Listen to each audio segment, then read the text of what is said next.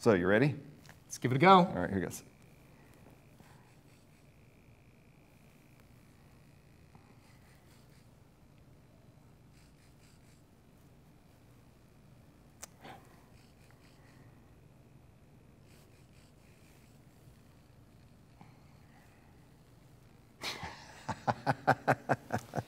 Okay, so maybe the current brain-machine interfaces aren't quite ready for the public yet. Pretty nice fashion statement, though.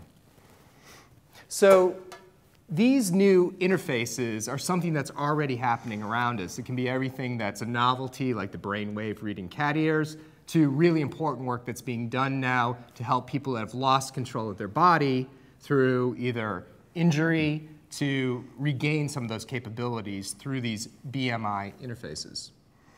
Right. We've been thinking about brain-machine interfaces for a long time, and what we're trying to get to is to offload or outsource our cognition. And we're also trying to gain intellect by hooking up to the internet and having instantaneous access to this vast world of knowledge. Yeah, and there's many people that think that both this creates new opportunities for us to solve some of the biggest problems that we're faced with moving forward.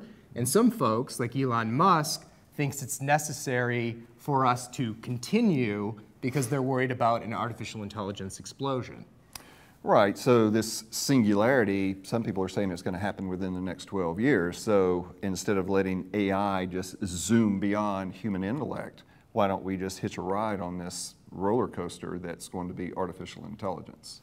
Yeah, and it's not just companies like the new one that Musk has founded, but many companies. Facebook is working on these brain-machine interfaces as a whole new way for us to connect and communicate beyond language, bringing down barriers and maybe bringing us closer together moving forward.